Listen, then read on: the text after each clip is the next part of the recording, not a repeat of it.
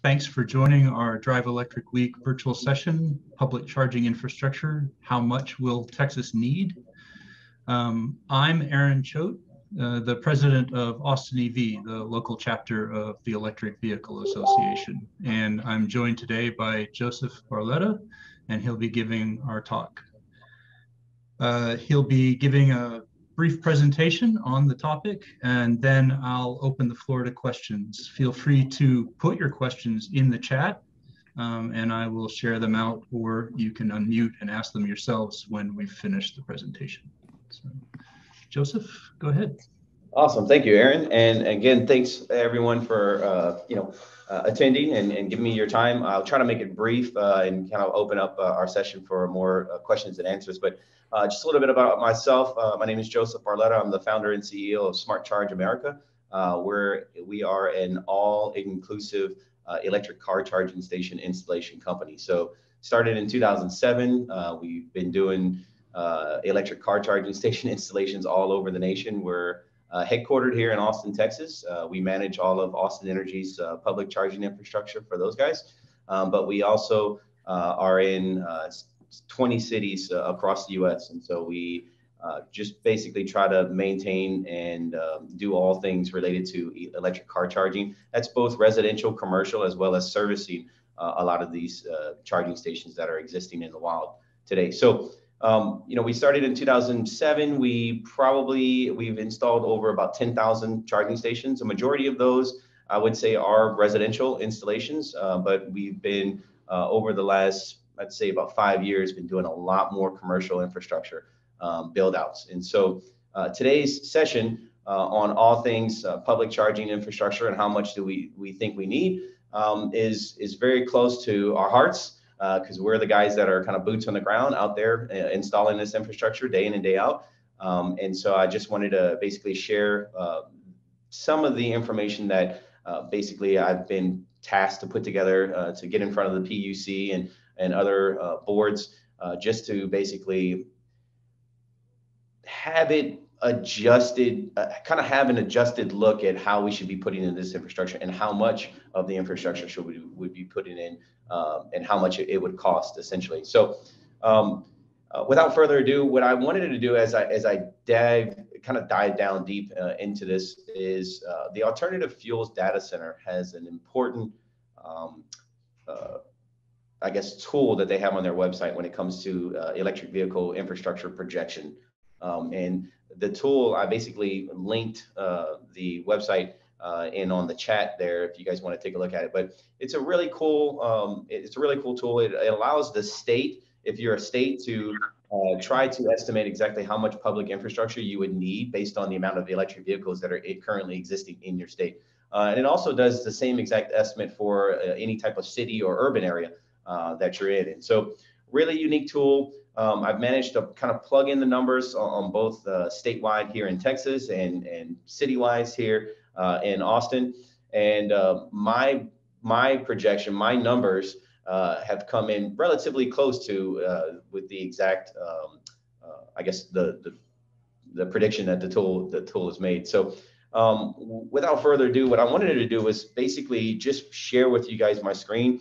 I really kept this presentation a little more, I guess, informal because I really wanted to open up the dialogue with regards to questions and answers that a lot of you guys might have with regards to that infrastructure. But for the most part, what I wanted to do was just share with you all, I mean, what we know from public infrastructure is that, well, what we know from charging in general is that 90% plus, so just about 90%, a little bit over 90% of all electric car charging occurs at home. Now we know, of course, there are exceptions to the rule, and we know 30% of our residents here in town, live in multifamily dwellings, so forth and so on. But in general, right now, and as it stands, we know that about 90% of all of our charging occurs at home. So with that, you have 10% that actually occurs in public. You can kind of make a fair assessment of that. So with Smart Charge America's angle is we see, okay, well, if 90% of that charging occurs at home and 10% occurs in the public, well, then that means that you need about 10% of the amount of EVs on the road you need to have really, analogous to the public charging stations that are in the ground. So if you have, 100,000 electric vehicles in your city, you need to have at least 10,000 charging stations to be able to support that, that demand for charging. And so that's kind of, this kind of simple rule of 10. I just want us to kind of focus on that as we go into the calculation of all things charging. So without further ado, I want to go ahead and share my screen with you guys. And let's see, I want to make sure everyone sees. Hopefully everyone sees that. Thumbs high. Basically, the alternative fuels database, you'll see if we estimate for a state, we can go in and we can say, okay, well, we'll go to the state of Texas. And I know that I think by 2023, the state of Texas estimates about 100,000 electric vehicles will be on the road. So going in there, and then it gives you a possible breakdown on exactly like how many DC fast charging needs to be out there, how many, public level 2 charging stations, how many with regards to a mix of workplace level 2 charging stations as well. And so right now, if the state of Texas were to have 100,000 electric vehicles on the market right now, the system and the AFDC tells us that we should be looking at somewhere around 4,000 level 2 charging stations and about 326 DC fast charging stations. So actually, not too bad. So, but let's put into perspective the state of Texas and where we're at now. So we know that the state of Texas right now has about 52,000 charging stations. 52,000 EVs, according to the most recent Department of Transportation data. So if we take that and we go ahead and recalculate, then our state currently right now should have somewhere close to about 2,000 electric vehicle level 2 public charging stations and about 172 public DC fast charging stations. I can tell you right now, I think we're falling just a bit short of that. I can't attest to how much public infrastructure currently exists in each one of our cities, but we can pretty sure I think we're about maybe 80 to 75% there with this projection. So, but that's what the tool is there for. It's meant for that. Now, as far as this screen here, you guys can see what I did was I just broke it down into the city of Austin from Texas. I figured, doing an Austin National Drive Electric Week presentation about Dallas or Houston or San Antonio might be a little skewed. So I just want to focus on Austin, all things Austin. And right now we can see that Austin. Yes, go ahead. Could you zoom in on that section a bit? I'm concerned people aren't going to be able to see. Absolutely. Let me make it a little bit. Let me see here. Let's go zoom. Let's go 150. How's that look? Perfect. Better? Thank you. Perfect. Apologize. Right now, as of inside the city of Austin, we have about 15,000 EVs. And so remember the 10%, right? We want to take 10% of that, and that's how much public infrastructure we should have currently in place in the ground. Now, this is analogous to the amount of ports that we have in the ground. And so right now, 15,000 charging stations public-wise in the ground. I think we're pretty close to that. If I'm not mistaken, I know there's about 450 public charging stations that we're in charge of right now for the city of Austin, and a majority of those have dual ports and are operational. So you could probably say we're around 1,000 right now, and I would say somewhere around 1,000 if you want to look at per port. I could be a little bit off, but that's just kind of a fair assessment to see where kind of where we're at now. So based on the amount of EVs, we're a little bit short with regards to our public infrastructure and how much actually is needed to be able to meet the charging demand that we have. Now in the state of Texas, again, 52,000, they're saying that my projections are saying that we should be somewhere around 5,200 charging ports all throughout the state. And so basically, if you look at the closest projections that we got was from Austin in 2023 are projected to be about 52,000 EVs. And so that's in the next 2 years. And so with that, we're going to have to almost quadruple the amount of ports inside of our projection to have exclusive somewhere around 5,200 ports. And so I don't want you guys to focus on like what we would need. I want to focus on kind of the just of the asset mix when it comes to public charging infrastructure. Most people, when it comes to public infrastructure, they're thinking level 2 charging. But it's just been recent that with the onset of networks like Electrify America, the Tesla supercharging network, companies like Blink and EVgo, that we're kind of looking more towards that of DC fast charging infrastructure as well. And so it's important to understand that when we talk about infrastructure, it's a mix. It's an asset mix of both level 2 and level 3. And we don't want to deal with level 1, but just focus on level 2 and DC fast charging for now. So of that 10% mix that we talked about when it comes to the amount of EVs you actually have on the road, of that 10% mix, we know that we probably will be able to, kind of have an asset mix of around 90% of level 2 charging ports, and about 10% of that 10% being for DC fast charging. Now, the reason being is that when it comes to electric charging infrastructure, you have to kind of remove that mentality of depot, set up shop only in exclusive amounts, areas, so forth and so on. Electricity is all around us. And so infrastructure is more along the lines of made wherever that electricity is available. And so when it comes to our shopping centers, our grocery stores, restaurants, we can put charging infrastructure in those places. And so it just makes it a little bit easier to put that level 2 charging infrastructure in place as opposed to the DC fast charging. So of the 10%, we look at an asset mix of about 90% level 2 and 10% DC fast charger. So I know what you guys are saying. Why 10% DC fast charging? I need more charging, need more DC fast charging. I want to see more DC fast charging out in the world.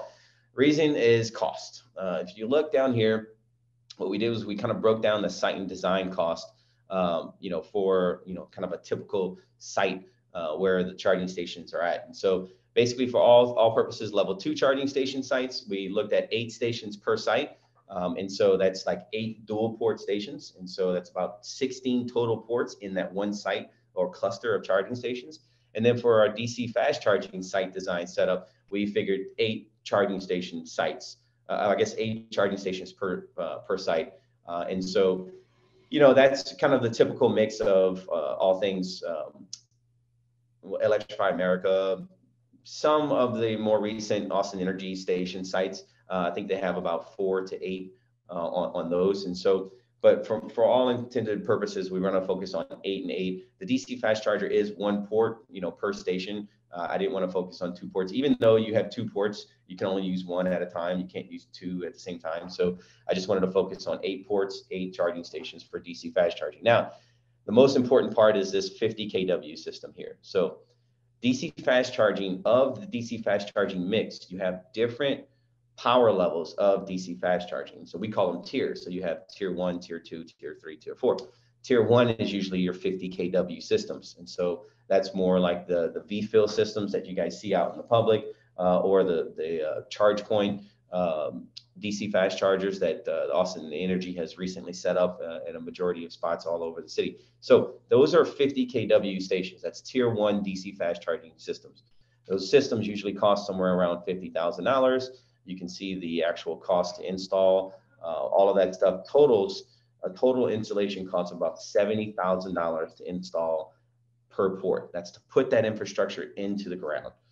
That's the charging station, the transformers, the switch gears, all the civil work, everything, the electrical wires, all of that to put into the ground. That's how much it costs per port to put that infrastructure in. Now, you can see right here, level 2, you're probably looking at an order of magnitude less, somewhere around 6,250. So I could easily say 7,000 and we'd be right on par. So the most important thing is it's an order of magnitude from putting in a level 2 charging station port into the ground as opposed to a DC fast charging. And that's why of that asset mix, it's important that right now you would see a lot more charging stations, level 2 charging stations in the ground, because it's substantially lower cost to be able to put that infrastructure in the ground. Now this is, analogous to 50 kW. So using the same exact, scenario, we want to look at where will we be if, let's say we're looking at 150 kW charging stations. And so I know that a lot of you guys have driven up and have used 150 kW stations. I believe, correct me if I'm wrong, a majority of the Electrify America stations used to be 150, and then they would have like one 350 kW station like on the end. Or I think it was the opposite way around. Some of the sites are all 350 kW, and then they have a 150 kW on the end that has a CHAdeMO station. So we can kind of discuss the fundamentals of that breakdown. But for the most part, if we look at the same exact scenario and we look at the 150 kW stations, the wire is thicker, the transformers have to be larger, all of the charging stations are a little bit more expensive, and so the cost per installation goes up substantially. Now you can see when it comes to the tier 2 charging stations on the DC fast charging infrastructure at 150, you're looking at about $130,000 per port to put that infrastructure into the ground. That is a lot of money. Now, of course, your level 2 stays the same at 62.5. And so with this, you can see when it comes to higher power charging stations putting into the ground, it is a substantially larger investment per port to be placed in. Now, when it comes to where we like the actual charging infrastructure that we need to be put in the ground, I think it's across the board. Everyone wants to see 350 kW stations in the ground, no matter what. Don't waste your time with 50 kW and 150 kW stations. We want 350. We want more power. We're bigger. We're Texas. Give it to us, baby. Yes. Not always the case here. You can see price per port to put that 350 kW stations into the ground. Again, everything is a little bit more costly. You're looking at $215,000 per port to put that into the ground. So these are, kind of the closest projections that we can get. Now, we do know that President Biden is rolling out a federal infrastructure investment and Jobs Act. And we have all intents purposes of anticipating somewhere around $408 million that'll be subsidized to the state of Texas for all things public charging infrastructure to help support that movement. So what I did was I just broke it down for the next 5 years. And so that's what that $408 million was supposed to be allocated towards the next 5 years towards all things public charging infrastructure. And so if that, all I did was just break it down 20% per year of that $408 million, and that gave me $81,600,000 per year that is being allocated to the state of Texas. Now, the important thing is, well, what do we do with that money? Well, if you look at the breakdown that we talked about earlier, whereas, well, if we take that money and we look at 10% asset mix, then essentially we should be able to spend $73 million on all things level 2 charging stations per year, and then $8 million on all things DC fast charging infrastructure per year. And then if we do that, then that will basically say that, hey, in the course of the next 5 years, we'll have a total of 58,000 level 2 charging stations and only 583 DC fast charging stations. So when I saw that and I did that work, I was like, that's not right. That's not going to work because, of course, you see the asset mix on the alternative fuels database. There is substantial, there's like a kind of a ratio that you should have. Now, the only difference here is the actual cost. That's why you can't simply just break it down 90-10. It's because the amount of cost that it takes to put in a DC fast charging station per port, right? As opposed to putting in a level 2 charging station. So what I did was I went back and we kind of did a little more research, and we said, hey, look, of that $81 million that we receive as the state of Texas, we need to maybe put a little bit more money into DC fast charging from that allocation, because the extensive cost per port, of DC fast charging relative to level 2 charging. So I'm not losing you guys on this, but for the most part, you can see what we did was we just adjusted it and we said, okay, of these total funds, let's put 30% of those funds towards level 2 charging, and let's put 70% of those funds towards DC fast charging, because DC fast charging is so much more expensive, right? Or, why didn't we flip it, go 90-10 the other way? I don't know.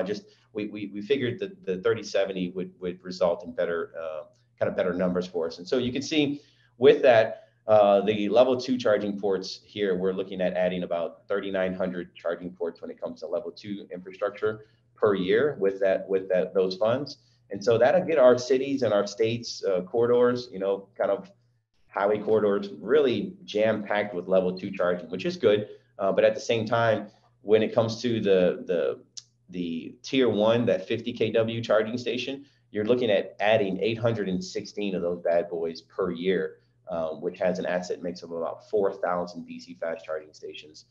If we do all things 50 kW charging stations statewide, $70,000 cost per port to put those in. This is the allocation that we can actually see where that money would be and how many charging stations would be scattered throughout. So this is the number, the most important number right here, the 4,080. The 19,584 on the level 2 charging, that kind of stays, consistent.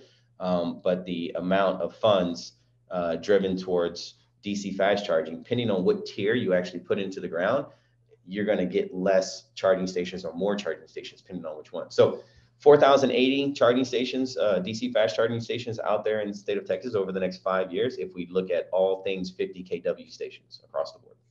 If we turn and look into the same projections in albeit 150 kW stations, we do that same asset mix and the adjusted funding, you're looking at 2,200, around 2,200 DC fast charging stations in the state of Texas, if we're looking at all things considered, blanketing the state of Texas with 150 kW DC fast charging infrastructure.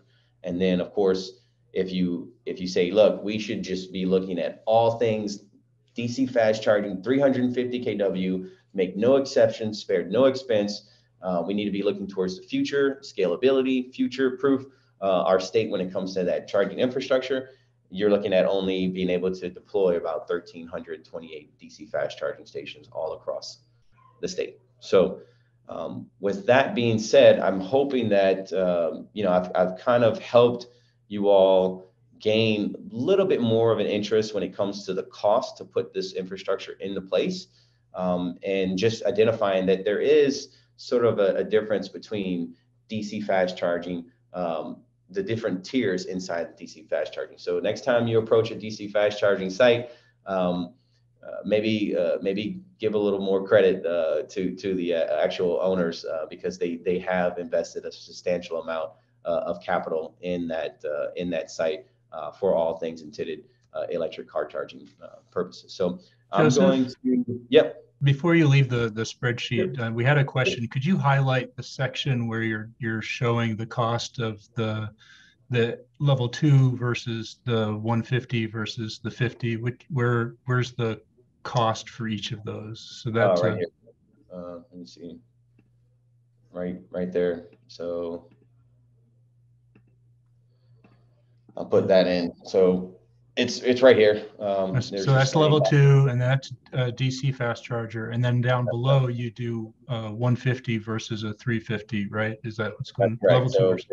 That's correct. So for 150, it's $130,000 per port. And the level 2, of course, stays the same. And then for the 350, it's $215,000 per port. Yeah, and the reason that you mentioned for this was the size of the cable. What other concerns are there?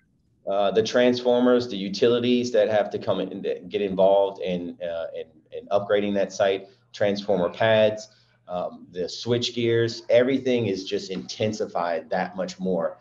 And so when you're doing that and you multiply it times 8 of all of that, it gets up there. And so the 350 kW in particular, it's a lot of strain on the utility company, because the utility company has to put in their transformers. They have to put in, add that power load to their mix. And so they tend to charge people that are wanting to put that infrastructure in a little bit more because of the things that they have to do on the back end. Putting in 8 charging stations, 50 kW charging stations for a utility company is probably not going to cost that much with regards to relative upgrades that need to be done on site. Great, thank you. Awesome. I guess I can kind of leave the screen shared, or we can get back to But yeah. Yeah, go ahead and drop the screen sharing. Would you be willing to share that spreadsheet with the group somehow? Yeah, absolutely. I can share it with you guys. And I mean, the overall asset, the asset mix was, you know, I sit on a few boards, TechCetra, and basically help a lot of people that aren't really dealing with this day in and day out. They wanted to know, well, if we have that $408 million from the federal government, how should we spend it and where should it go? And that's like, okay, well, let me put together something that kind of will help you guys, you know, kind of help you guys visualize this. But for the most part, it's important that from all the articles and stuff that that we've read, you can't, again, you don't want to look at the award side of things or putting in this infrastructure in the same light as you would, you know, another asset mix. You want to basically be able to put together a kind of a point system or scoring system that allows the public to put this infrastructure in place over a course, you know, kind of a steady course of time, because the technology changes so fast. If you look at our pumps, our gas station pumps haven't changed. Well, maybe they have changed, you know, but over the years, essentially, it's still a pump, and it's still, you know, but for the most part, like when it comes to this charging infrastructure, the electricity is everywhere. The amount of regulations that you have to do to put in the infrastructure is not as it is with a regular gas station.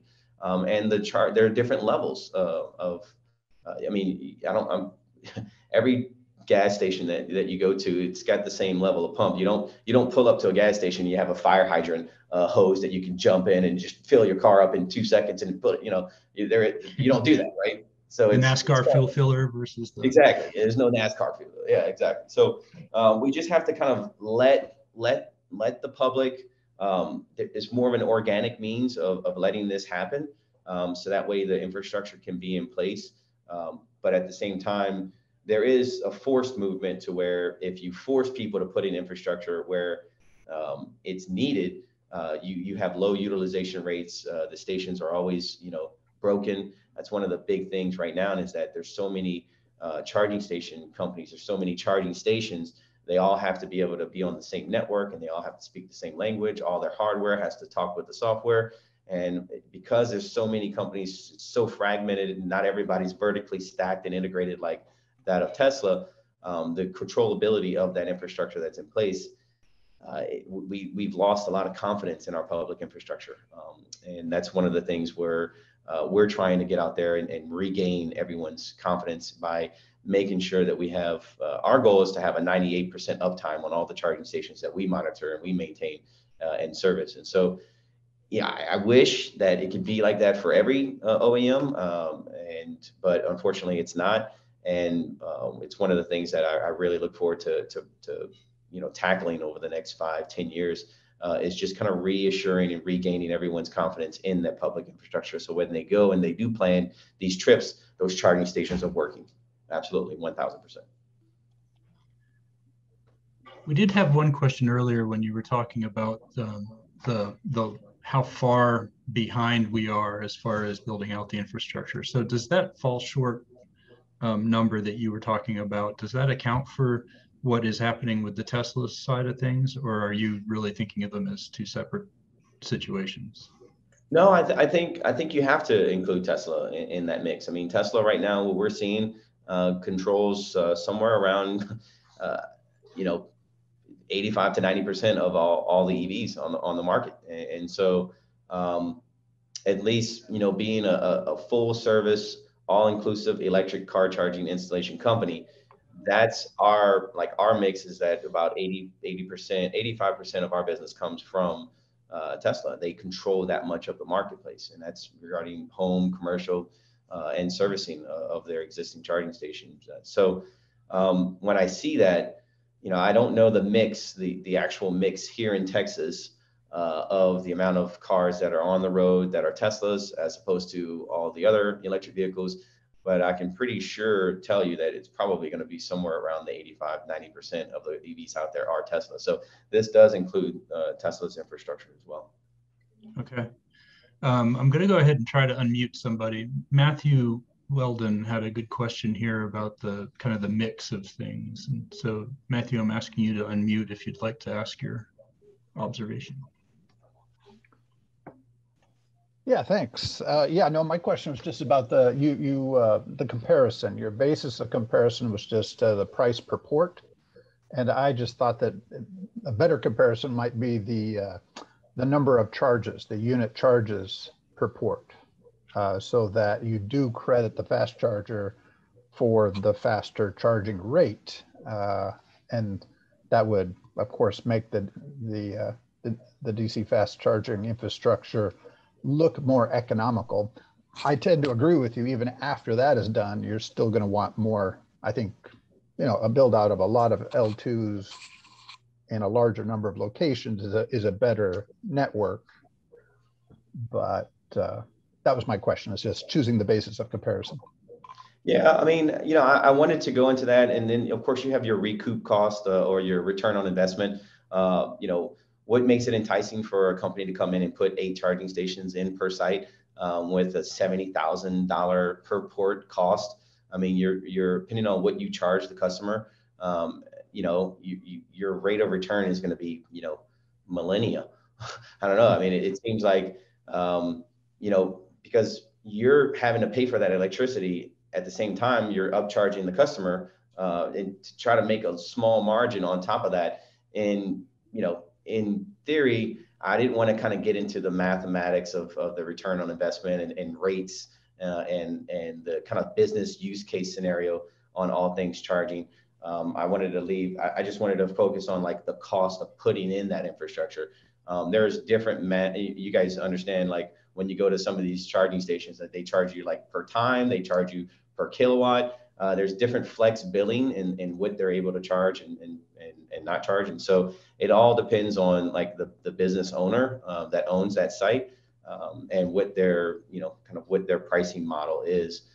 But rest assured, with that type of cost to be able to put those stations in the ground, your return on investment is not going to be as lucrative, or your payback period is not going to be as lucrative as even, I would say, even a solar system. And so, it's going to take some time for the companies that are investing in this technology to be able to recoup the cost of their investment. So if you look at,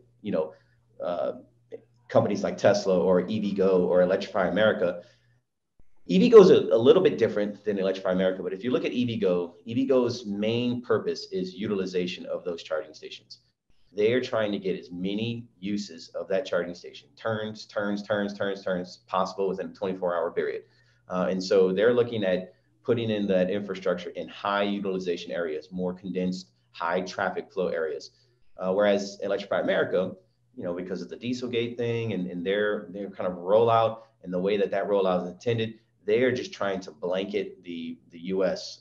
With charging station infrastructure all over the map and try to put as many charging stations in the ground as possible. And so just the EVgo is kind of more strategic in where they want to place.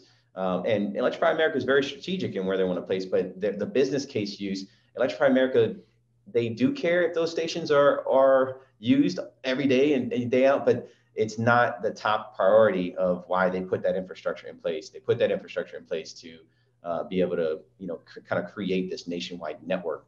Whereas EVgo is putting infrastructure in place in those areas strategically to try to capture a high utilization rate so they can recoup the cost and potentially make a good business case scenario. I've heard some real scary stories on some of the instances where EVgo is just not able to have as high utilization rate in certain areas that they put that infrastructure in as they wanted to. And it's causing some concern on the investors on the back end with regards to shareholders, so forth and so on. So, but I think if you're investing in a company like EVgo or Electrify America or Tesla, I think you're in it for the long term and not really for the short-term gains. But yeah, that's why I wanted to focus on just the cost, the capital cost of putting that infrastructure on the ground and not so much the rates, so forth and so on. Does that make sense? Yeah, that's a fine reason to focus on it in that way. Yeah. And I don't know how much you guys know about this. I hope to bring something new to the table to maybe, perception-wise, for us to to really kind of get a glimpse of this infrastructure and how costly it is. And if we have an opportunity like the Infrastructure Investment Act, then we should be able to, because it's so cost intensive, let's use that money in as smart a way as possible to be able to put this infrastructure in, because other than government help, it's going to take a long time for us to be able to build that infrastructure that we need because of the costs, that are involved in it. And that's all I wanted to do, is just kind of share that with you guys. So I'm going to ask Mark Shillard to unmute. He had a good question about Smart Charge America, but then also related to the EVgo stuff going on, or a conversation about what happened in South Padre as they were trying to build out infrastructure. Sure. Hey, Mark. Hey guys.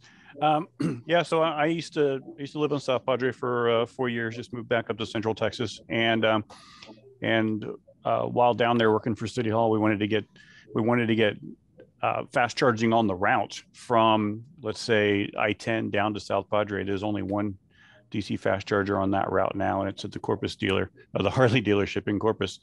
But I did have conversations with EVgo and Electrify America, and they both basically said the same thing. You're not a high density area. We're interested in Dallas, and we're just interested in Houston. My best response to them has been, yes, I totally understand that argument, but I'd love for them to care about the need for things like emergency egress. Also, I find it hard to promote EVs when there's no infrastructure down there. Hopefully according to Electrify America's long-term map, there's one that's going to be on the Robstown highway on the way down there. So fingers crossed for that. But yeah, and the Electrify America, the Harley dealership used to be free on that route, but now he charges. So just make that adjustment if you head that way. Roger that. Awesome. Is he doing does he have the 50 kW systems at his dealership, or is he doing the CPE 100s, which were the 25 kW systems? No, yeah. So there's a funny long story about that. I mean, when I bought my Bolt in July of last year, I knew what I was getting myself into. I knew it was the only route down there.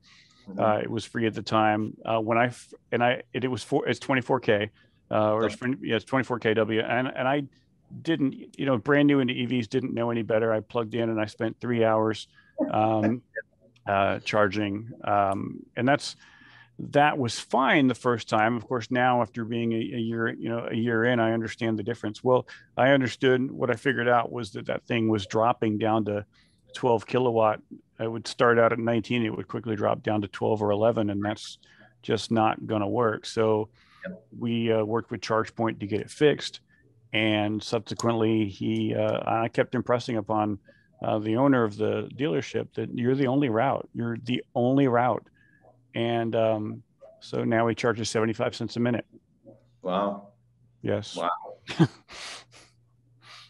Yeah, supply and demand and scarcity. Yeah, I mean. So that's one of the reasons that I really, and I've sent an email to you as well, but I really want to.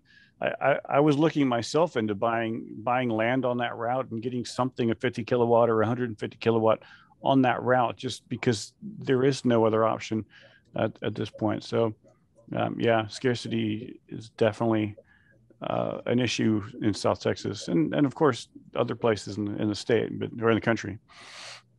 Yeah, I mean, one of the other things is if you pull up to that station and it being the only one there and it's not working, the dealership really doesn't, I mean, besides the monetization, but they probably have kind of a low utilization on that station. So if it does go down, they have to kind of, well, if it goes down, it costs me, $600 to fix. Is that going to be worth my time? And then, that whole return on investment thing on the repairs, like, it's important that even though we're going to put in this infrastructure, and hopefully we have those funds to do so, that we must earmark a certain percentage of funds towards all things servicing and maintenance. And we have to make sure that we hold the station owners to that same degree. If we're going to be giving them or administering federal funds rebates, so forth and so on, they should be held to the highest standard with regards to making sure that that station is always operational at all times. If not, then you either get penalized, you get fined, or you have a certain amount of you have 72 hours to get that charging station back up and running. So it's up to you, business owner, to have a company like Smart Charge America or a local electrician that knows these things, in your back pocket, because if that bad boy goes down, you need to hurry up and get it fixed, or you'll pay penalties and fines. We need to really, everyone, they talk about the infrastructure, they talk about the station, elegance to the electric car, but no one, like everyone, I can promise you, no one thinks about service and maintenance of the current, the infrastructure once it goes into place. And if you don't, you can really kind of get sideswiped on that. And so you always want to, I always tell my clients, look, if you bought an electric car, you need to budget about 3% to 5% of the electric car's value to putting in that infrastructure. And so I would say the same amount, you need to budget around 3 to 5% of, the infrastructure that you put into the ground. You need to budget that same amount towards all things service and maintenance. So. One question that came up earlier was, could you share a little bit about your relationship with ChargePoint and how you work with them? Yeah. So my relationship with ChargePoint, I've been working with ChargePoint since 2011, and I'm a nationwide Premier Plus partnership. So that means we have to sell about $1 million a year in ChargePoint systems, and so ChargePoint, they have always been a little bit pricier, but so is Tesla, and ChargePoint is very fully integrated and fully stacked as a charging company, because they have their own network, they have their own software, they have their own charging stations, they have a certain amount of controllability when it comes to their charging stations. So, but they're not the only game in town, right? So similar to your pains on comparing a Tesla to every other electric car out there, you have some pros and cons. One of them being price, and other being kind of an open source kind of network as opposed to a closed, fully integrated network. Well, ChargePoint kind of has the same thing. I like to call them fully integrated. I don't like to call them a closed network, because they're not. They do have the ability to kind of roam and interlock with other networks. It's just most of the time they choose not to, because they're trying to protect their market share. And so as a result, if you look at public infrastructure when it comes to ChargePoint, it's almost analogous to Tesla and everyone else. It's almost ChargePoint and everyone else. It's and so the wild west really happens and is interesting in other cities. Like, for instance, city of Austin and Austin Energy, we have a majority of all public infrastructure under one umbrella, and that's ChargePoint. That's ChargePoint's, Austin Energy's baby, ChargePoint. While Austin Energy can also open up their network to other platforms, and they have, they continue to focus fully integrated on all things ChargePoint related. If you go to Portland, or let's say Boston, it is the absolute wild west. You have ChargePoint, you have Tesla, you have EVgo, you have just random charging stations with random networks. And if you're an EV driver, it's tough. It really is. So I think Austin Energy knew that going forward. They made the move to create that partnership to make it easier on all the drivers here in town. But for the most part, our relationship with ChargePoint is a very good one. We take care of a lot of their charging servicing needs on all things public charging infrastructure in the 20 cities that we service, but mainly here in Austin, since we have the Austin Energy utility service and maintenance contract under those guys. So we have the ability to service way more charging stations than ChargePoint gives us, but we also have contracts with Blink, with Tesla, and we do our best to just kind of service as much of that charging infrastructure out there that we can. But we have, if you really want to look at our companies utilizing our services out there, they're only utilizing us about 40% of the capacity. We have the ability to be able to service way more than what they're giving us. So it's my job to kind of get in front of them, stay in front of them, and let them know, hey, we're always there for you guys. Use us as an asset out in the field. Please, 98% uptime. It's important that we keep these charging stations operating at all costs possible. So charging station relationship with ChargePoint is very good, very good. They are one of the best. Now we do look at other entrants into the market like EV Box, Wallbox, Juice Box with ENLX, and when you deal with those partners, you also have to deal with their system, their network, their software. Sometimes they don't even have their software. They have other software firms that they have to dive down and use, and so it gets a little more fragmented, gets a little more complex to be able to put together solutions for our customers with those guys. But if our customers come to us and they want that, or they want options, we absolutely don't hold back. We give them all the options as possible. So in a sense, I know it sounds cheesy and ironic, but we do give the customer the power to choose by giving them multiple different options. So yes, it is cliche and probably a horrible pun, but yeah, we do give our customers the power to choose when it comes to setting up all things infrastructure. Along those lines, about all of those different players out there, Derek, correct me if I'm wrong, but it seems like you're asking about whether or not there will be a standard at some point for how all of these charging networks couple, or is that what you're asking, Derek?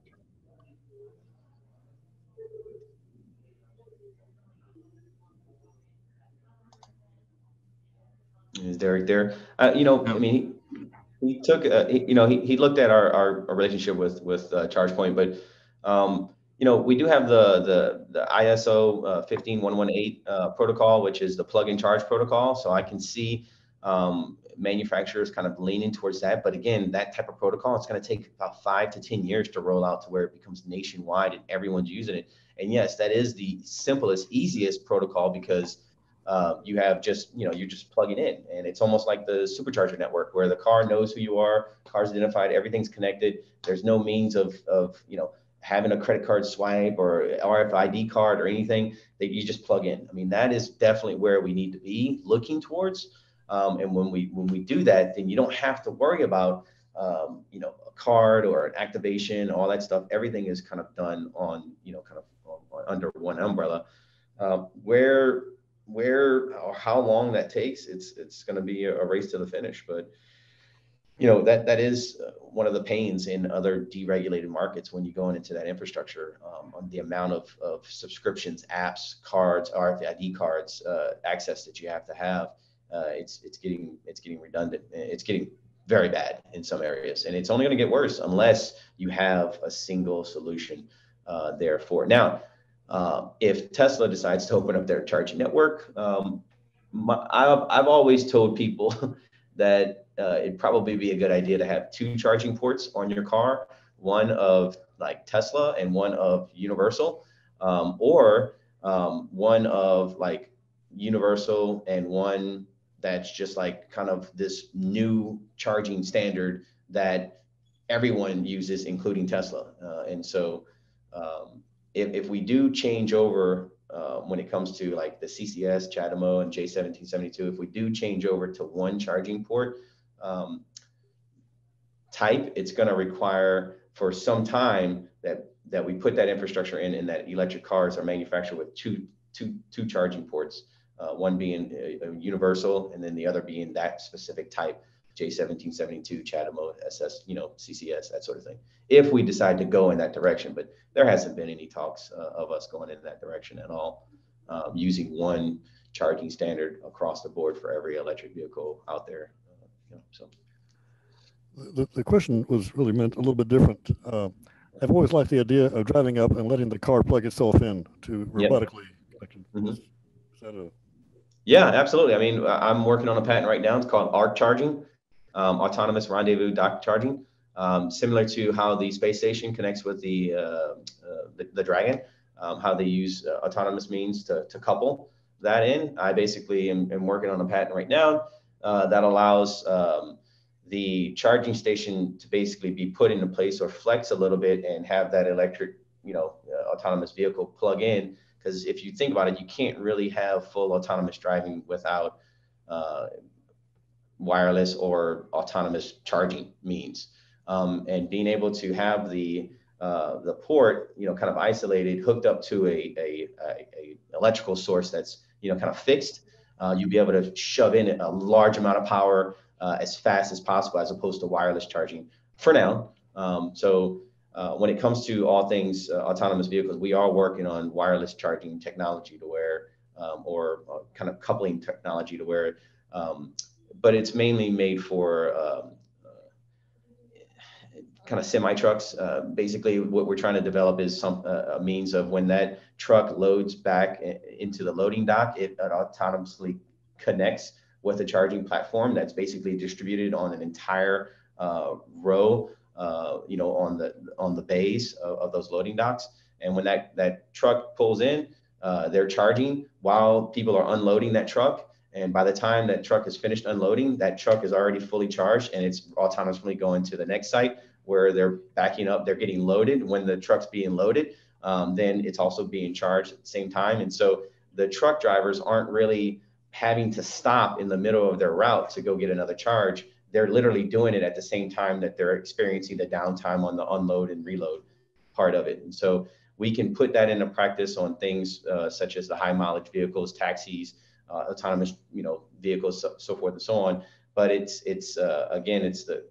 having a means of standardizing that charging, that coupling means to be able to do so. That's kind of the hard part. But we've seen some automated arms where the car is parked and there's an automated arm that comes and just kind of grabs and puts in place and charges and then releases and, kind of goes that way. I think that's probably going to be one of the more common methods of autonomous robot charging but the car is going to have to be parked a certain way in a certain position with the robotics and all that stuff. And if you think charging infrastructure is hard to repair now, go ahead and throw animatronics or automation when it comes to robotics in there and see how fast those things get back on the market after something goes wrong with them. So it's going to be a fun and interesting journey over the next 10, 20 years, needless to say. But yeah, we're already kind of adopting and adapting towards all things wireless charging. You can't really have full autonomous driving without wireless charging. If there's a human element to it,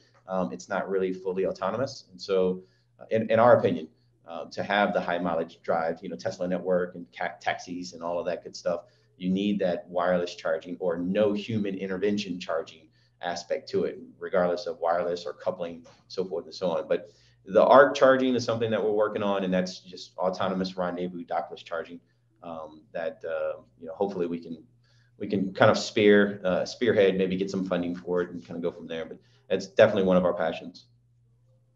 Great. Thank you, Joseph. I'm going to go ahead and say that we're 5 minutes out from the hour, so I'm going to close us down. So thanks a lot. I appreciate your time. I really appreciate your support for Drive Electric Week and then also for AustinEV over the years. Yeah, we wouldn't be here without you, Aaron. You do more for the community. You do more for hearing us in Austin that quite frankly, we would never be able to show you enough appreciation for that, man, and for all the hard work that you've been doing and that you will continue to do for the rest of this week on putting these presentations together. It's a lot. It's a lot of planning. It's a lot of being there and making it happen. And it's also a lot of follow through afterwards. And so you play a big part of that. So no, my thanks goes off to you through and through, man. But I appreciate everyone's time and allowing me the time to kind of talk and basically share our passion and what we're out there trying to fight for in regards to public infrastructure out there. So I appreciate everyone's time and thank you enough.